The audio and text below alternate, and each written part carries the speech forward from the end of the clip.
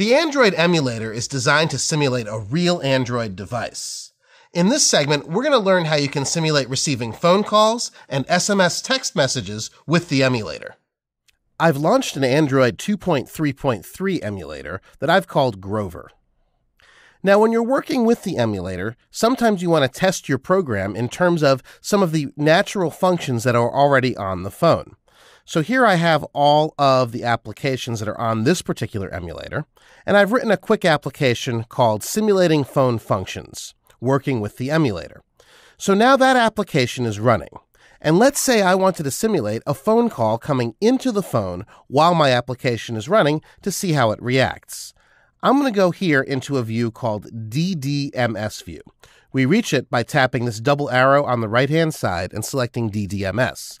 If for some reason DDMS is not available from that menu, you can go into the window menu, open perspective, other, and you'll find DDMS listed there. Now, in DDMS view, I've got this emulator control panel on the left-hand side. What I'm going to do is I'm going to simulate a call from an incoming number. Let's say 555-212-1212. Now, we're going to simulate a voice call, so I'll leave voice selected, and then I'll select call. Now, when I open my emulator, it simulates an incoming call.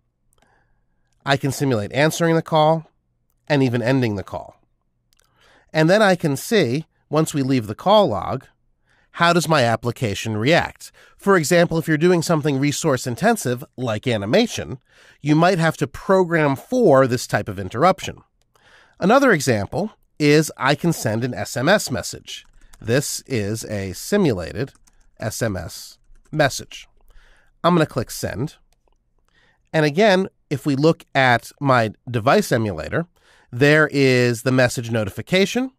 And if we pull down, just like we would in a real device, there is our actual message. Now, a second way to interact with the emulator is via the command line. So here in the terminal, I'm going to type telnet localhost 5554. I got the 5554 from right up here, and that's the port number of our Android device. Now I'm actually in the Android console. If I click Help, it'll give me a list of commands that are available. If I type, for example, Help Event, it'll show me the different types of events that are available that I can send, or Help SMS. So I actually could send an SMS right from here.